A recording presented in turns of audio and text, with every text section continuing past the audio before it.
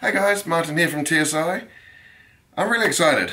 I want to do a little video because pretty sure I mentioned a few weeks ago in just one of the vlog update vids that I was looking at ordering myself a chest rig.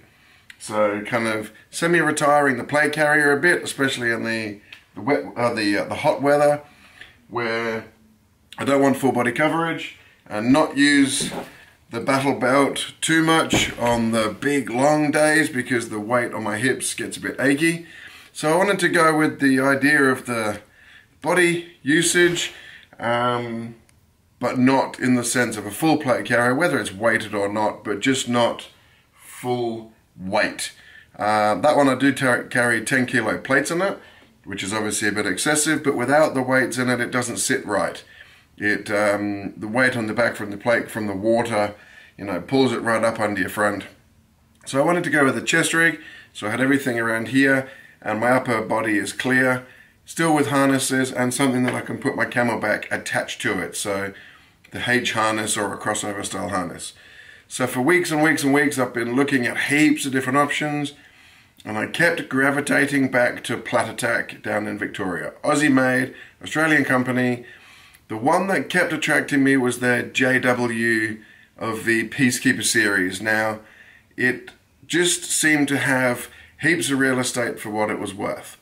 $300, and in multicam, it just seemed perfect. So anyway, I decided that early this year I was going to buy it, went to buy it, and they were suddenly out of stock of multicam. They had multicam Tropic. I didn't really want the green. Out of stock. So I flicked Platatac a message just on Facebook, and one of their staff got back to me and said, sorry, I didn't even realize we'd out of stock of them, but they were made for a military contract, and once they're gone, they don't make them again. But he did say, hang tight for a couple of weeks because we've got the new Mk5 Peacekeeper coming. So I said, have you got any pictures? And he said, well, there was a sneaky peek on Instagram about 3 weeks ago, so I flicked back and kind of showed a little bit, but not much. Anyway, so the week went by and I messaged them again saying any rough time frame. This was Thursday last week, and they said we should be launching them next week. Okay, and he said, but we do have the JWs in multicam again. Chatted with Iggy and the boys, and they all said just wait to check out the Mk5 properly. Come Friday, the Mk5 was online. They launched it the next day. The pictures really made it look good. Still $300 or $260 in a plain color, so you could get it in Ranger Green or just a tan for $260 or $299, same price as the JW and the JW in multicam. And it looked so good, I ordered it on the spot. So the day it was released, I ordered it, and it arrived today. Platatac even have their own little shipping bags, which is really cool. I have had it out the bag, so this is not an unboxing video, but I wanted to talk through it because this is really good stuff, okay? So, straight out of the bag, it comes with 2 harness setups. So this one was on it, but I've already swapped it over. This is the normal harness setup that would be over your shoulders, obviously back to front, and then it would crossing over behind. I didn't want that one. It also came with the Chicom, as they call it, H harness, which same front straps, but has the H across the back. Now I wanted this one, thought it might be easier for my camelback attachment, which is over here somewhere. Alright, so let's talk through the chest rig. So I'll chuck it on just so you can get a bit of a visual of what it's all about. Just release the back strap. Alright, so chest rig. Doesn't cover my chest, it's across my stomach. Straight off the bat, lighting's a little bit dark for you. Straight off the bat, it's got 3 double thickness mag pouches on the front here. So take my mags, they're elasticated, up or down, whichever way we want to go. That's 2 mags. So this is 6 mags here if you want it.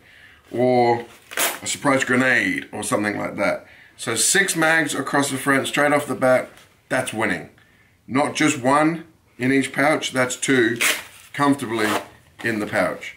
Now, these flaps do tear off as well, and you do have an elastic bungee there, so I probably won't have 3 flaps. I might run 1 without the flap on there and 2 covered, so that the first 2 that are not covered become my quick access, my most likely to use straight off the bat, and keep these ones covered to keep dirt and dust and everything out of there. So that in itself was winning. The JW pouch only had 2 of these because it had a zip down the guts. As we go a bit wider, we do have a blank panel of 2 MOLLE webs wide on both sides, which is perfect, to be honest, because that means you can add what you want. I will probably add a radio pouch in here, probably rip off something like one of these from my plate carrier, which is a 511 radio pouch. So that one, if it sits in there, it can hold 2 mags, or it can hold a 600ml bottle, or a radio, or anything you like. You could almost double stack 2 there if you wanted to. The usage of space is brilliant. And as you walk around the side, on this side and this side is this exactly the same pouch. This is brilliant. So these pouches are pretty huge. It does list that you can get it a 1 litre Nalgene bottle in here, which is the square-edged thermoplastic kind of bottles. So this pouch is pretty huge. Double zippers, and the zips are all paracord, and they've all got shrink wrap on them. Inside this pouch, you've got a small pouch in the front, an elasticated pouch behind it. So if you wanted to have mags in here, you've got 2 more mags in there, and they won't fall out, they're elasticated. Wait, there's more. And behind that is another huge webbed pouch made of this webbing material. So that would be if you're wanting to allocate that spot specifically to a water bottle, or for example 2 more mags, and yet I've got room in there for still the original 2 mags. So that's 4 mags in there. Oh wait, look. These pockets are epic. Another mag. So if you were really going somewhere where you wanted to have a lot of mags, that's 6 mags. 6, 8, 10, 12, 16 mags in 4 pockets. So these pockets are really huge. How good is that? Absolutely brilliant. Obviously I'm not going to run 6 mags in that pocket.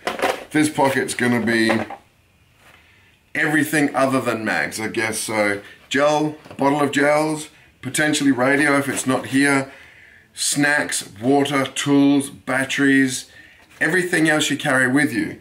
Potentially dead rag, everything we carry on a milsim in here. But I've got the same pocket again this side, so tons of real estate. I've got more real estate in this than I was carrying on my plate carrier. Compass, book, notebook, 2 more pockets, 1 either side on the front of this pouch. MOLLE on the back, MOLLE on the front. So that's expandable. If I wanted to put radio pouch on the back of this pouch here, so it's round the back out of the way, I can. If I wanted to have a mag pouch here but then a small other pouch there, I can. This rig is brilliant. But wait, there's more. Just started to rain, I hope you can't hear it pouring down. In behind, so between me and this pouch on this cummerbund panel, this is going to be a bit hard to see, but there's another pocket in here. So in behind that pouch, 1 mag, 2 mag,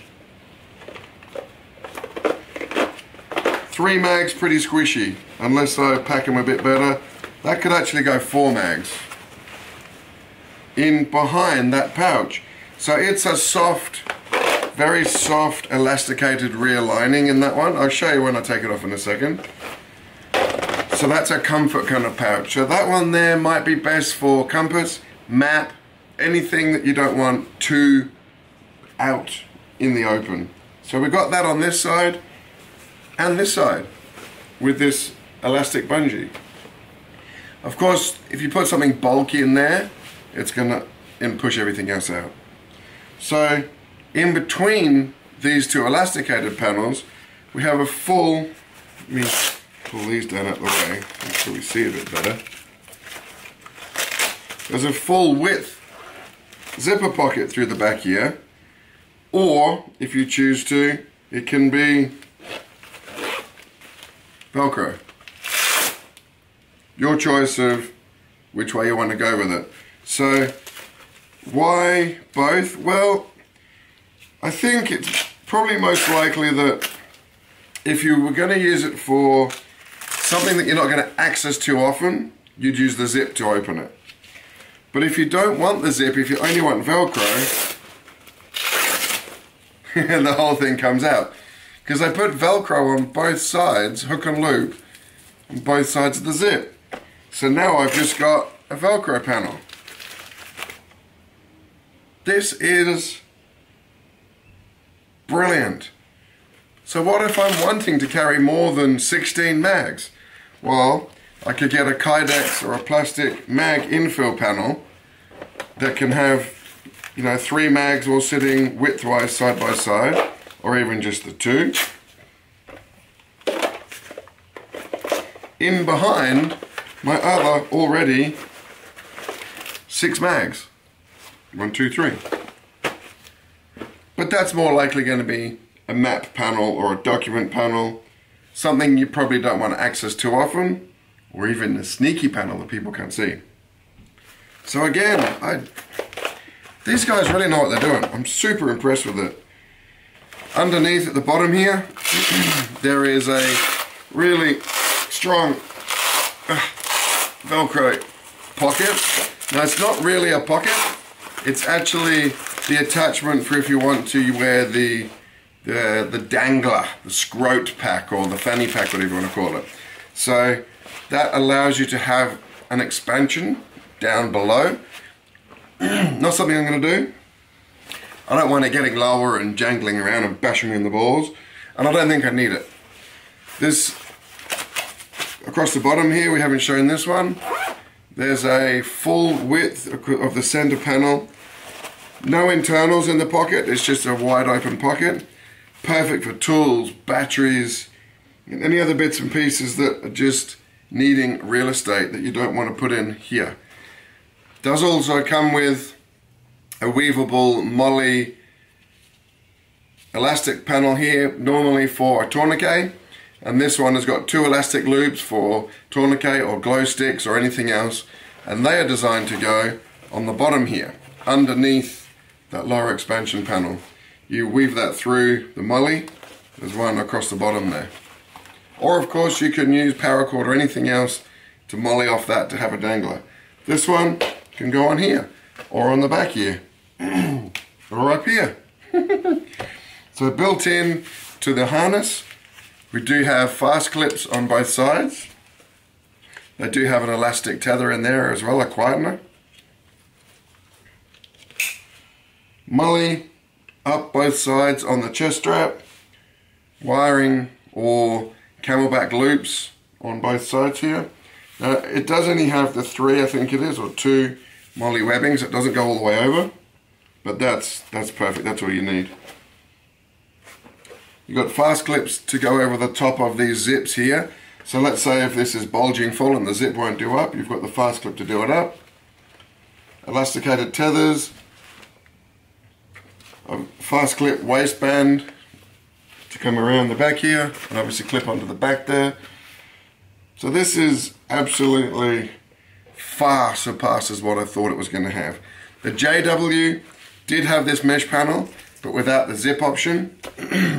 Didn't have the rear panels in here, and had a different setup where these front pockets were on the back. But this works absolutely brilliant. I don't believe the JW had the removable flaps, because I don't think it had the bungee tethers on there, and it didn't have this horizontal pouch, which I didn't think I liked initially. Excuse me.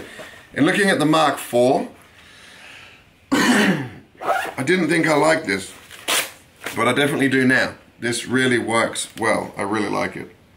So what are my plans for it? Well, my plans are to put my Camelback, just the black one obviously. The straps are in the rear panel. The Camelback is going to go around about there. I'm just going to use the Camelback tether points and attach it right across this section here. So it'll hang down from here, and then the waistband, I can actually feed the waistband straight through the rear panel of the Camelback. So this will actually go through the Camelback here, pop out here, so it would be attached at the bottom of my back and up on here. Now, this also allows me to have this top pocket, the lower pocket, and 3 liters of water on me. Yes, it's black, I don't care. I was going to go with this in tan, but I decided just to go multicam anyway.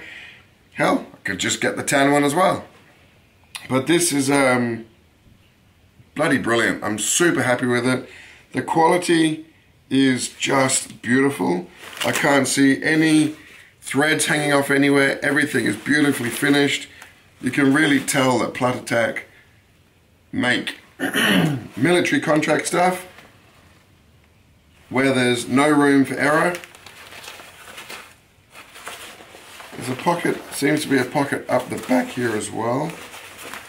That might just be an opening where it's not sewn. Interesting. So there we go, guys. Really, really happy with it. This is absolutely superb. I love it. I can't wait to get out and have a game and rig it up. Bringing a couple of pouches over from here if I need to. Something off the plate carrier if I need to, but probably anything will come from that is my, most importantly, Secret Squirrels patch. Yeah. Radio and all the gear, of course. One other thing I thought I'd just show real quick is I got myself last weekend, was it this weekend coming? Last weekend was supposed to be the first NRL 22 match for the year. Unfortunately, it was cancelled due to COVID, postponed until the end of the year. I decided to get myself a new shooting bag. This is a heavy weighted bean bag designed for shooting off kind of awkward surfaces. So let's say there's a ladder stage.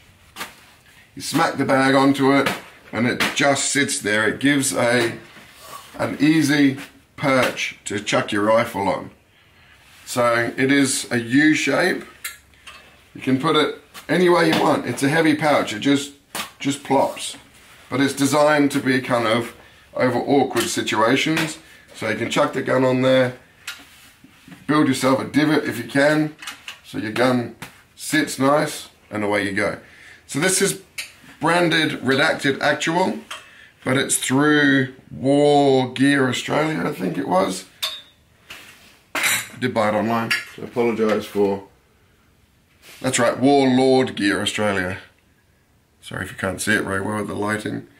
So this is really cool, really happy with it. It's a really nice kind of waxed, very heavy material. So it'll be super tough. I also got from them a very light, this is more of a rear bag. You can have it your hand hooked through it, so you can just squeeze the bag and have, you know, it's mostly held in here when you've got the buttstock, say, rested on it. Or again, it can be just another basic perch bag. Slide your rifle, put your rifle through this, put your forehand through it, and then that can actually dangle under the gun as a little bit of a pad as well. Really, really good gear. Made in Townsville area, I believe. Aussie veteran owned and made. Really nice quality, great stuff. Redacted Actual and Warlord gear. So that's it from me. I'm going to head off. Might just show you one other thing. I'm not really a gas shotgun kind of person, but I got this for a steal. Effectively, I got this for the equivalent of about $100. Was missing the stock, and the grip had a gouge in it. Missing the muzzle brake thing. Did need a repair. The poor guy had been ripped off by a gel ball shop other than Azrael's, because this was originally an Azrael's product that was bought from Azrael's and then resold by another retailer for $275 more than Azrael's retailed it for. Poor customer didn't know that, of course. It failed. They charged him $200 to repair it and couldn't fix it. He was so done with it, I got it off for him for $100 and fixed it up. I offered to fix it and give it back to him, but he didn't want it. He just said, I'd just rather the $100 and get out of it. So that's pretty cool. Remington 870 Tactical. The grip had a big gouge out of it. I don't know how someone managed it. So I had this Magpul MOEK just in the drawer that I took off a rifle. I think this was on the Hauer. And chucked it on. Perfect fit. And this is actually also a real Magpul CTR that normally runs on my 22. Why not put it on here when it's not on the 22? There we go, guys. Thank you. Catch you later on.